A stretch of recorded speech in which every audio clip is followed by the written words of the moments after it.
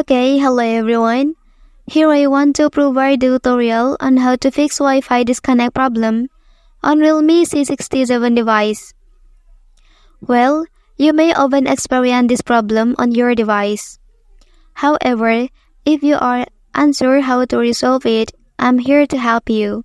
So pay attention to the steps. Well, first thing first, you have to go to the settings menu on your device. Okay, after that, here you can scroll down. And then please select the system option. Okay, after that, you can choose reset option here.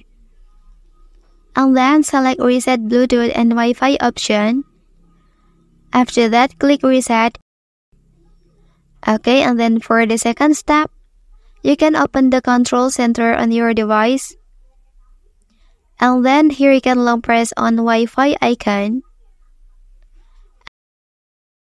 And then you can click the restart icon at the top right corner.